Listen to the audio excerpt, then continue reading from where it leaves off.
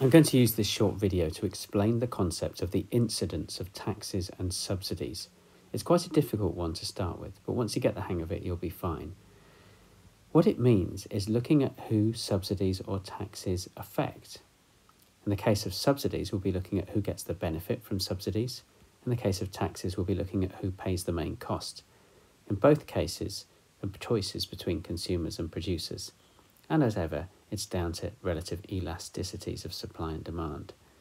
This is particularly important for us as we look at tackling market failure, because taxes and subsidies are some of the main instruments that we would use, and a government would always want to know who's going to pay the cost of a tax, consumer or producer, or who's going to get the benefit of a subsidy, consumer or producer. I'm going to start by showing you how to draw the diagram of the incidence of a subsidy. Once I've done it, I will talk you through how it works and how to make it easier for you and what it means.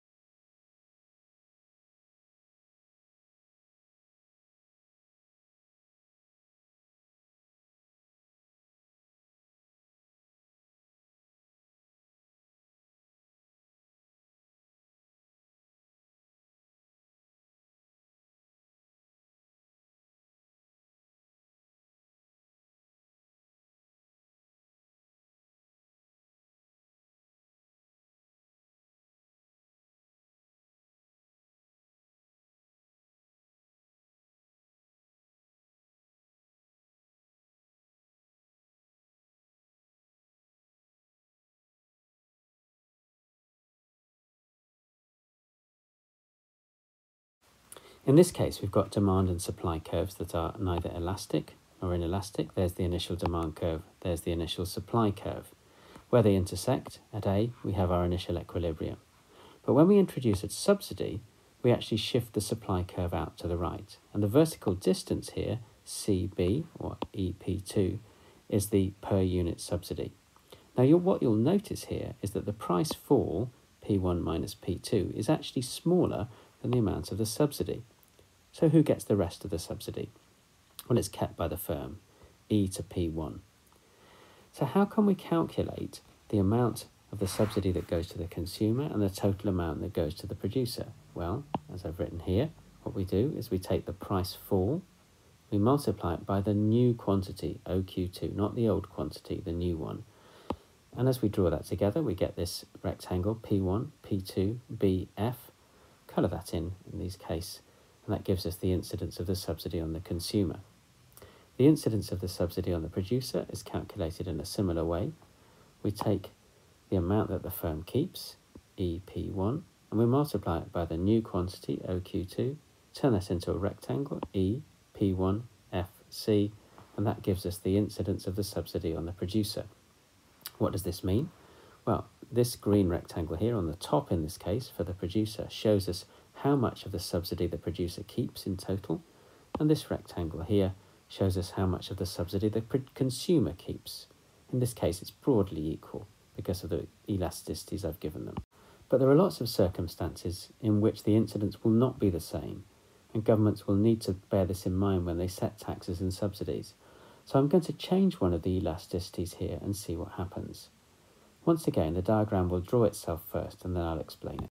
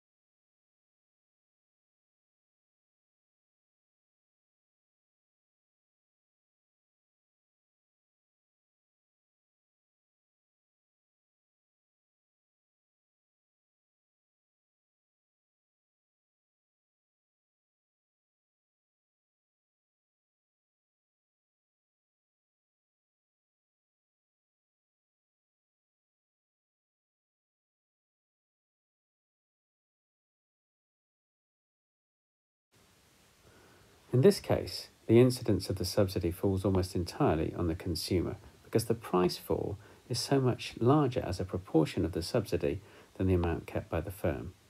So that's the incidence that goes to the consumer, and that small amount is the incidence on the producer. It's about 2/3, 1/3. And the reason for that is the relative inelasticity of the demand curve. And this gives us our first rule. When demand is inelastic, or when supply is elastic, or both, the incidence falls mainly on the consumer. Din, sell. Demand inelastic, supply elastic. Think of the big din of selling in a big supermarket.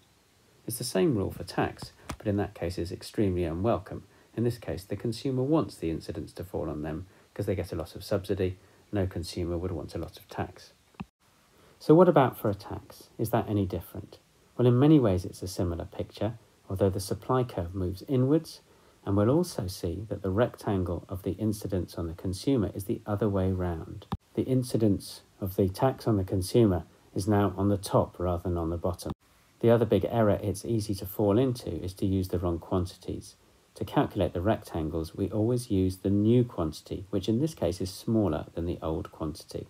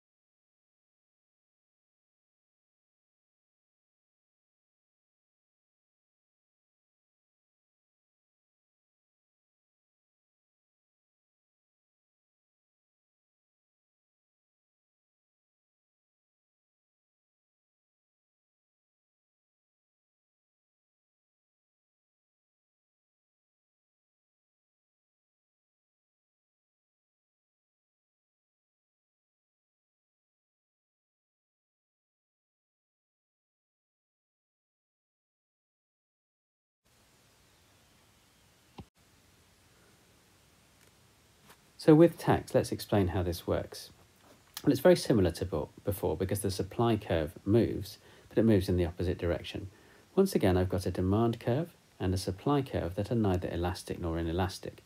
But the tax moves the supply curve up from S1 to S2, and the vertical distance between them, BC or P2E, is the per unit tax.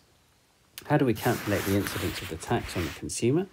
Well, it's the same as before, really. We take the price rise due to the tax, and we multiply it by the new quantity, which is actually lower because of the tax. But the price rise is not the whole amount of the tax. There's also the cost rise borne by the supplier. So we calculate the total incidence on the producer by multiplying this cost rise, P1 minus E, times the new quantity, OQ2. In this case, the incidence is broadly the same on both of them because their elasticities of the two curves are roughly the same. But what about if we change the elasticities again, as we did for subsidies? Actually, the rule is exactly the same here, but we'll demonstrate this by changing the elasticity of a different curve. Once again, I'm going to draw the diagram first and then comment on it afterwards.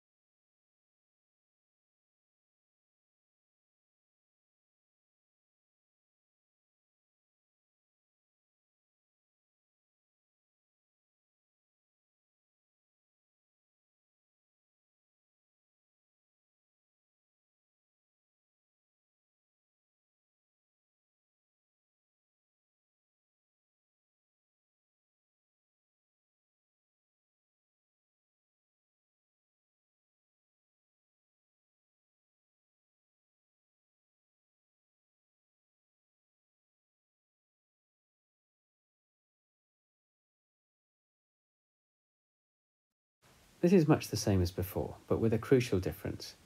Supply is much more inelastic here than it was before.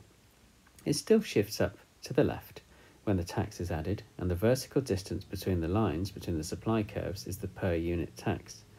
But what that means is that the price rise is a much smaller proportion of the tax than the cost rise borne by firms. So when we come to calculate the incidence of the tax on the consumer, we multiply the price rise by the new quantity, which of course is smaller than the old quantity, and that rectangle is much smaller than the incidence of the tax on the producer. Let's have a look at why. It's when the demand curve is elastic, or the supply curve is inelastic, which is what I've shown here, then the burden of tax falls on the producer. So opposite to what we had before, supply inelastic, demand elastic, sin del, the incidence is on the producer. That means that the producer pays most of the tax in this case. But if it had been the other way round, inelastic demand or elastic supply, then the consumer would have paid most of the tax. So let's use this final slide to revise what we've learnt about the incidence of taxes and subsidies. First, what is the incidence of a tax or subsidy? Well, the incidence means who it primarily falls upon, who it primarily affects, and policymakers will want to know this when they're trying to design the tax or subsidy. Secondly, is the incidence good or bad for you? Well, it depends on whether it's a tax or subsidy. If the incidence is of a tax and it mainly falls on you, that is a bad thing. If the incidence of a subsidy mainly falls on you, that's a good thing. You get to keep most of the government's money that's given through subsidy. So what are the rules to determine who the incidence falls upon. Well, they're actually the same whether it's a tax or subsidy. If demand is inelastic or supply is elastic, the incidence falls mainly on the consumer. And my little acronym there is DIN sell. Think of a big selling din. The consumer buying a lot at a supermarket in a big din. If, however, the demand is elastic or the supply is inelastic or both, the incidence falls mainly on the producer, sin del. You've got to remember here that the incidence is an undesirable thing for tax and a desirable thing for a subsidy. Finally, a few tips for when you're drawing the diagrams.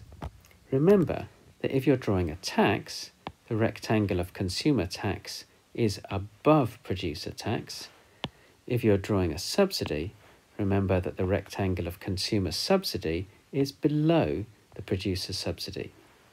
In both cases, you draw the rectangles from the origin to Q2, but for the tax, Q2 is to the left of Q1. For the subsidy, Q2 is to the right of Q1. I deliberately haven't drawn here all the possible permutations of elasticity of demand and supply. That's something that you can work through on your own. But I've given you the rules and I've given you some examples to show how you would do this.